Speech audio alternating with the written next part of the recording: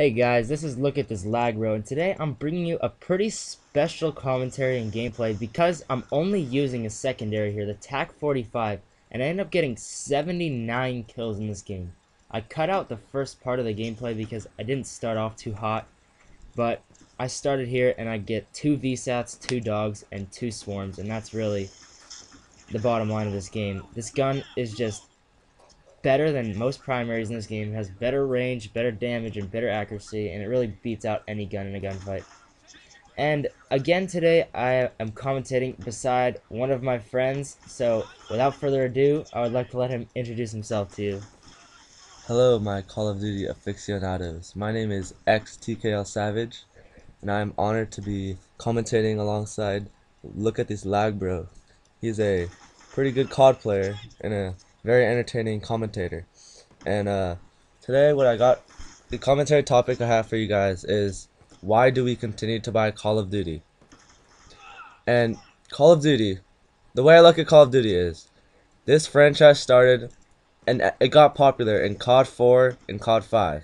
Those games obviously were the two best CODs because they had the least bullshit.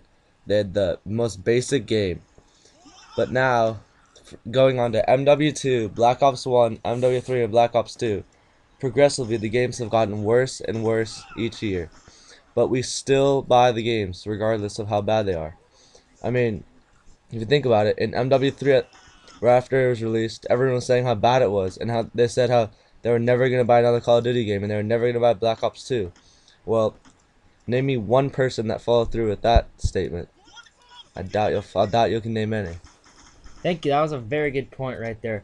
Honestly, a lot of people thought Modern Warfare 3 was just awful, and yes, like XTKL Savage said, they swore they were not going to buy it again. But what do you know? They just keep buying it.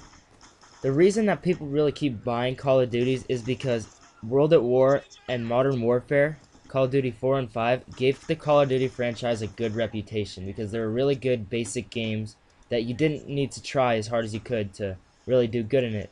Because the kill streaks were really basic and you didn't, like, dogs and swarm in this game get you more kills than you'll get with your gun. And in Modern Warfare and Call of Duty 5 World at War, the kill streaks really only got you like a few kills, and that you didn't like rely on them to get you, 100 plus gameplays and stuff like that you do in this game. And in this game, this game of Modern Warfare 3 rewards bad players because of the dead man's hand and the death streaks in Modern Warfare 3. They were just you. That's really the epitome of rewarding bad players because you're rewarding them for dying. So I don't understand why that's even fair. You get a nuke when you die, which is stupid. And in this game, you could just sit back with a wild card, with Blind Eye, Ghost, and Cold Blooded, and you could just use a target finder on an LMG, lay in the back of your spawn, and just aim down the target finder, and you could just shoot people across the map, really. Yeah, and just going off of what he said, you guys know that Look at This Lag Bro. He just by his rants, you could tell he obviously rages pretty hard. And I myself also rage pretty hard. And I don't rage at the fact that I'm doing bad. I rage at the fact why I do bad. Why I get killed off streaks. Why I get killed by campers in the back with target finders. Why I get drop shotted by level 18 kids who just bought the game. Why I get freaking grenaded across the map and C4'd off B flag.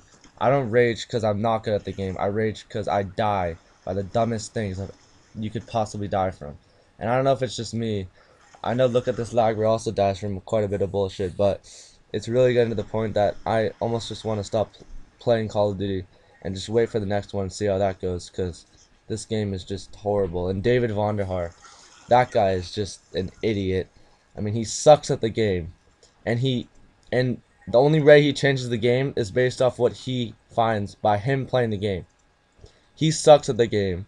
He gets killed by swarm dogs, lodestars. So what does he do? No, he doesn't. He doesn't patch target finders. He doesn't patch shotguns.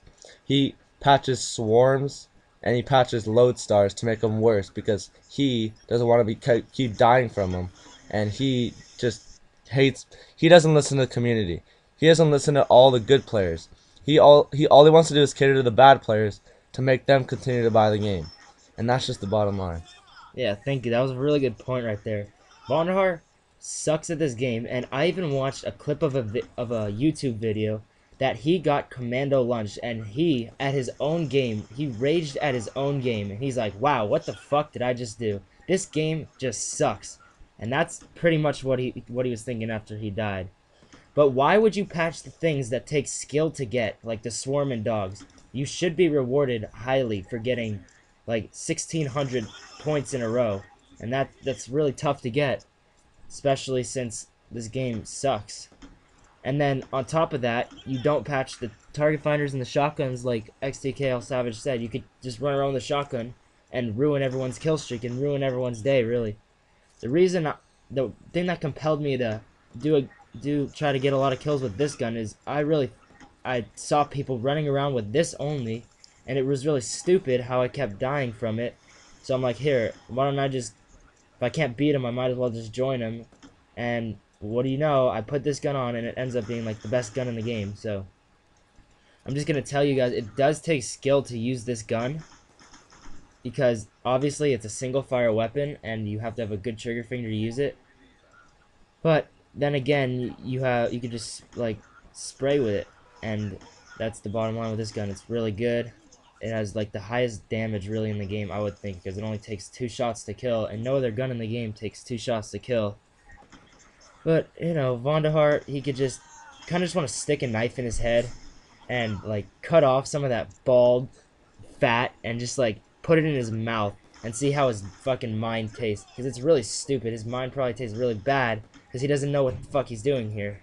Yeah, and that's actually a really funny point.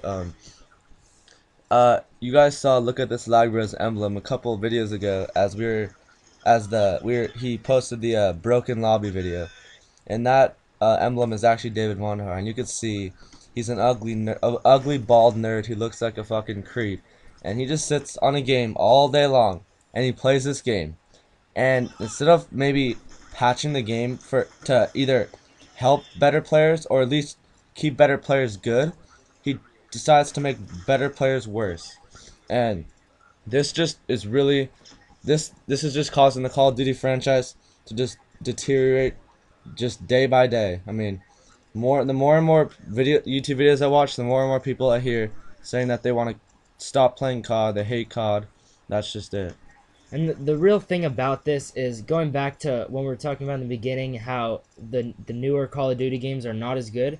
The reason that is because Call of Duty 4 and Call of Duty 5 made such a good impression.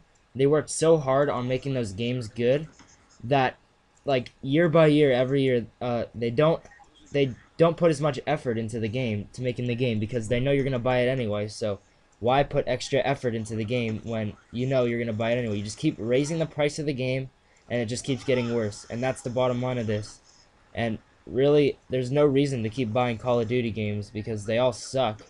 This game, I get like 1 out of 10 good games and just get killed by stupid shit every time. Yeah, that's a really good point. I mean, this commentary is gonna be wrapping up, so just look at this lag. We'll wrap it up real quick. Thank you guys for watching this. We end up winning this game, and thank you for XTKL Savage for Yeah, being here. thank you guys.